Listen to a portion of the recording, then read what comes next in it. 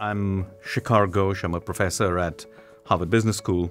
I've been an investor and I've been an entrepreneur. So I've been on both sides of the table, going through the same journey that you're going to be on. You have nothing when you start. You're facing adversity, you're facing uncertainty, you're facing resource constraints. How do you start the business? How do you put the founding team together? What are the agreements you need? How do you divide equity?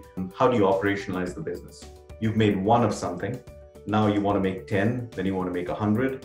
How does that actually work? You have to put together a team that's able to execute your idea and that deals with all of the slings and arrows that come at you in different forms.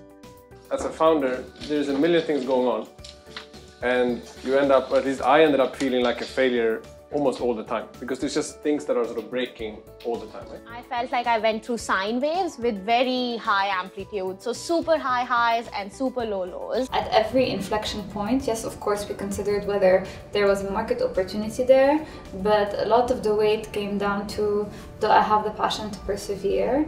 Is this something we want to nurture and keep growing?